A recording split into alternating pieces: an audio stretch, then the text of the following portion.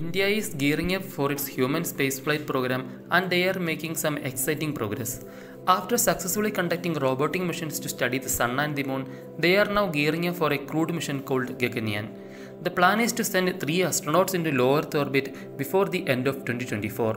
India is all set to launch a high-altitude abort test for the crew escape system in early October or at the latest in November.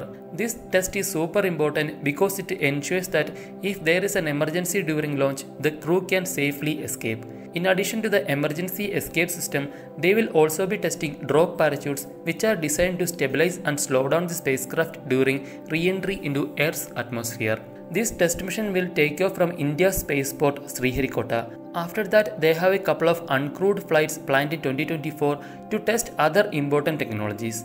Once all these tests are successfully completed, they will decide on the schedule for the first crewed mission.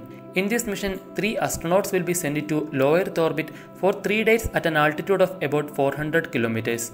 The journey towards this human spaceflight program started back in 2018 when they conducted the first pad abort test to ensure the crew module's safety in case of an emergency. Recently, they also received human safety certification for their Launch Vehicle Mark III or LVM-3 rocket, which they will be using for the crewed flight.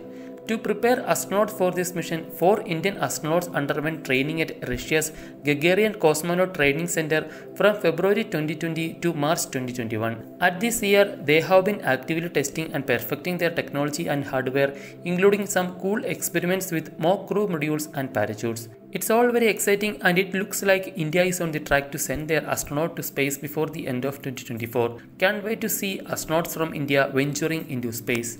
Thanks for watching.